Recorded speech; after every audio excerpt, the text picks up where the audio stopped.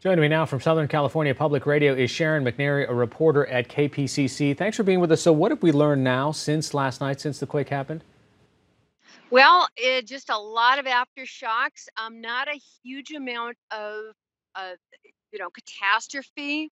A lot of upset inside people's houses, but as far as catastrophic fires, it seems like they're really keeping things in check. I'm standing in front of one of the homes that burned. It's a mobile home, and there's speculation it was a gas line. I don't have an official word on that yet, but so far, as bad as it could have been, it's really not that bad Yeah. given the size of the earthquake.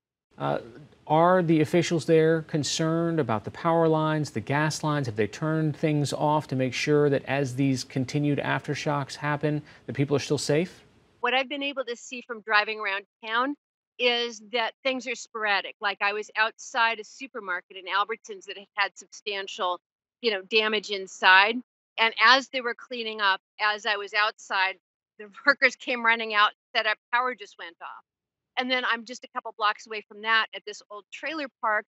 And one half of the street, the owner of the trailer park turned off the gas out of fear of leaks or damage. While across the street, there was a house that burned down, and some people are concerned that might have been due to a gas leak. So PG&E Hmm. workers are walking up and down the rows of mobile homes, making sure there are no leaks. And with the entire park shut down from gas, they're going to have to turn on every single pilot light when it Yeah. comes back on, Yeah. which is very time consuming.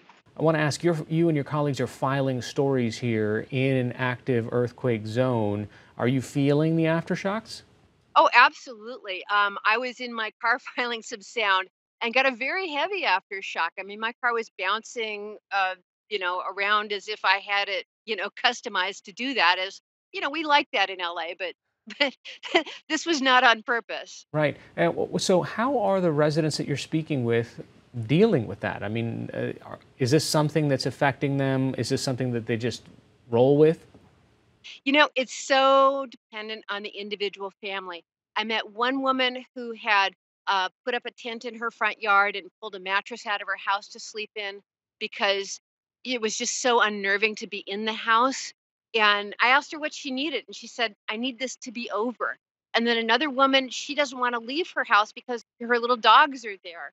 So she's very concerned. And then there's other people who are perfectly calm. One woman who works on the China Lake Naval Base, she's the rock of her family, and they were all coming over to her house and hanging out in her garage and her front patio. It's just really individual to the family. And what are the local authorities saying now? I mean, last night we saw the USGS experts say that the aftershocks could last months, if not longer. Well, the aftershocks will last years. There's no doubt about that. Science has shown that with a big earthquake, you're going to have a lot of aftershocks the next day, about 50% as many the day after, about 30% the day after. I think what people are most concerned about is this surprise, not to the geologists, but to the rest of us, that they had a 6.4 on Thursday, followed by a 7.1, an even bigger one the next day.